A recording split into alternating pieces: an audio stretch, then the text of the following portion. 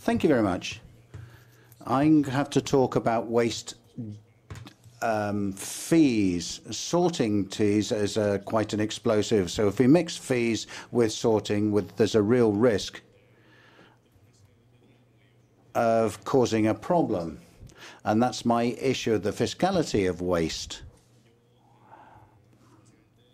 Basically, I'm going to spend my whole presentation talking about this, and at the end I will talk about other kinds of fiscal instruments, but not necessarily fees. Here in Spain, the waste fees, like all other local taxes, are regulated by the local treasury laws, and this gives the municipalities quite a lot of leeway in how much they charge. This is the case that we have so many different local taxes as we have municipalities almost. And to regulate that, there's no institutions that can centralize all this municipal bylaws. So it's impossible to know exactly what the situation of these duties are, or local taxes. We have conducted studies, one in Catalonia and an unpublished one for the Finance Ministry.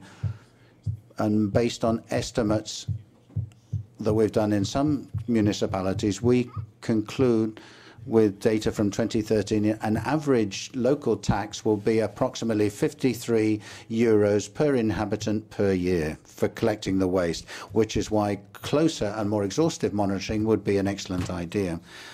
These local taxes is not something that they have to apply. They can charge them, and most do, but it is not compulsory. Another feature of these local taxes, according to the law, is that a municipality cannot generate more than the cost of the services. They cannot make profit out of it. They can be below the break-even point, but not above it. As I was saying, we have almost as many different taxes as we have municipalities. So there's all kinds. In general, the most common one would be a flat rate where each family pays exactly the same, irrespective of any other criterion. But there are other cases that might depend on the number of inhabitants, the square area, the amount of water that's consumed, and each of these has its up and down side. But each of them, the starting point is the same intrinsic problem. As a waste generator, whatever you do, this doesn't affect how much you have to pay for it. So there's no incentive there. And there's no financial incentive for using best practices. And the same is true for commercial waste collection taxes. Usually, this has something to do with the kind of commerce we're talking about and the area that it covers, but normally it has nothing to do with real behavior, effective generation of waste. Obviously, the fairest approach would be to the amount that you would pay would depend on the kilos or liters of waste that each generator creates, and use that as a tax base.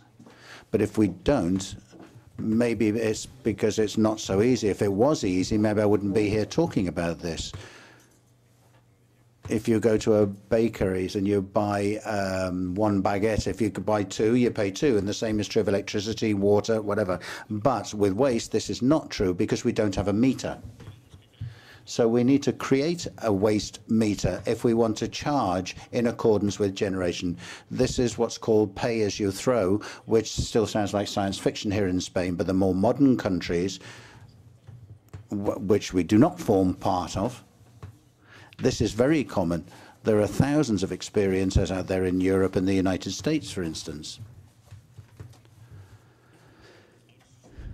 I'll explain these pay-as-you-throw systems later, but if we're not talking about that, the options for bringing in environmental criteria in these taxes are very limited, and it's basically down to tax breaks or rebates for frequent use of clean points or green points, domestic composting, and for shops and businesses.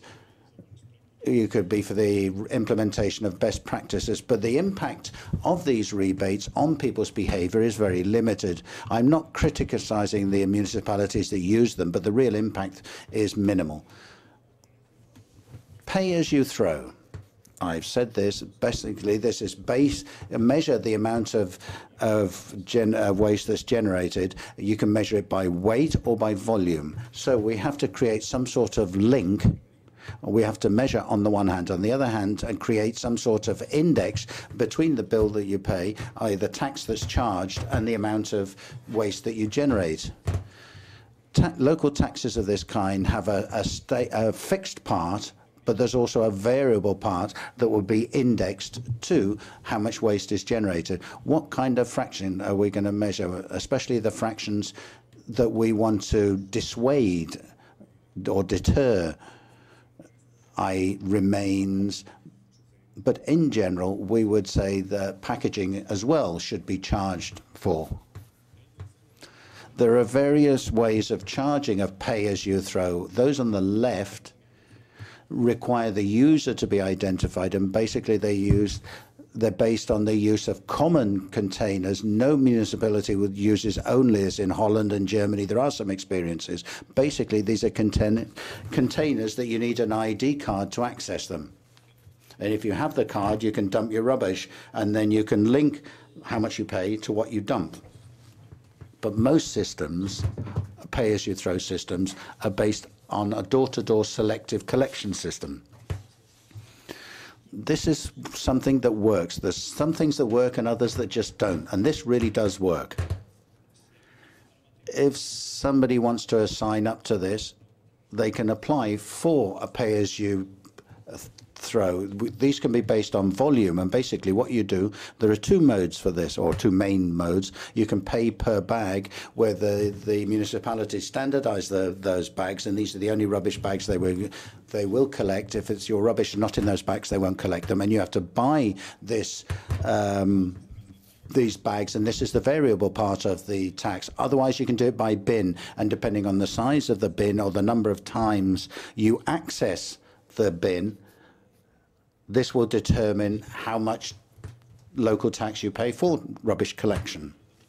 There are also pay-by-weight systems, but this is here the bin will be weighed when it's picked up by the dustbin truck.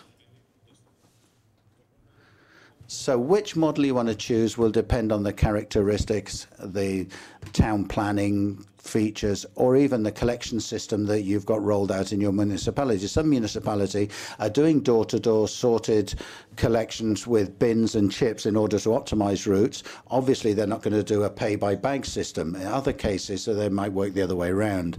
And also, the amount that you charge will depend on how much revenue or the cost you have to cover. It depends on what kind of weight you want to give to the set part of the tax, etc. There are many different criteria. If you're paying by bag, a pay-by-bag system, which is the most commonly used system, but it does change as technology moves forwards and becomes cheaper, technology to identify the bins, what we recommend is one bag for commercial waste and one bag for domestic waste. And generally, the rejection and the packaging fractions of the waste would be the one you really charge the most for. And one of the 3 Catalan municipalities that uses this model is the one that we've studied. These are standard bags. They're translucent, and depending on the fraction, you can charge €1, €1.75, and this way you're charging for collecting the rubbish, or the variable part of it anyway. In the case of bins, in general, they work with a chip or with a tag that's read when they're collected, and depending on the technology you're going to use, you're either going to be measuring the volume or the weight.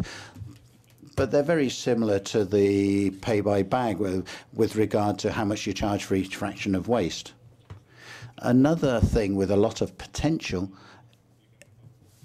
is pay-as-you-throw only for commercial waste.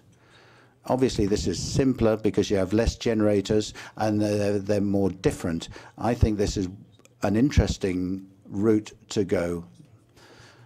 This is easier if you have door-to-door selection, because then there's no leaks from the system. Obviously, there is a downside too. There's also such as illegal tipping in waste bins or in containers, or waste tourism, i.e. you take it to the next door municipality to dump. This is something that's highly visible and we need to face up to it. But it's not that important for many people, and the possible problems, there are strategies to reduce these to a minimum. Here we have a list of the 8 municipalities in Spain that use systems of this kind of them. Sorry, 7. The first one only used it for a year. There are others that only do commercial pay-as-you-throw, for instance, in Barcelona. As I was saying, there's in some countries, it would seem strange not to charge people as they throw or charge a flat rate. To quote or mention a few, Holland, Belgium, Switzerland, and part of the States, this is very widespread.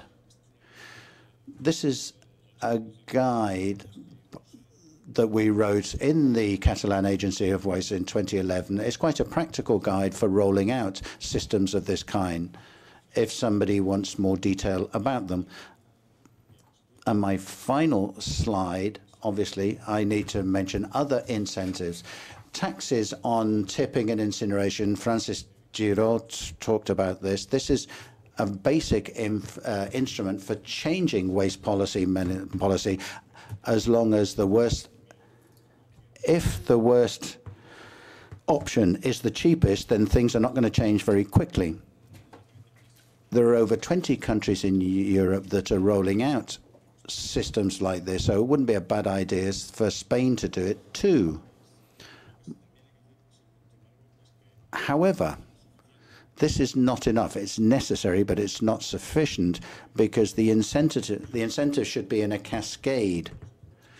And the incentives that can create this are not enough to create changes in the production system. So what we need to do is to supplement this with EPRs, extended producer responsibility systems, for managing packaging, for instance. I think we have arguments to justify this responsibility. What about clothes? What happens with furniture? Nappies, for instance, or health or sanitary textiles. There are many areas where extended producer responsibility does not exist. Then there are other areas where we could apply deterrent taxes aimed at products that cannot be recycled, therefore, in my opinion, should not be allowed into the market. At the very least, we need to deter them. And then I'd just like to mention the penalization and bonification systems. I think these are the least known, but they have enormous potential in the association consortiums and the island councils that provide treatment services to the municipalities. We have some examples of this in the the metropolitan area of Barcelona. When you're booking the costs for the services providers, there's no need to treat all municipalities the same. There could be a cross subsidy in the form of a rebate or a penalization to make this neutral for the consortium as a whole, but not neutral for each municipality. So those who behave worst are penalized, and those who behave properly get a rebate. And this would create an incentive that would help to change things. And that's it. Thank you very much.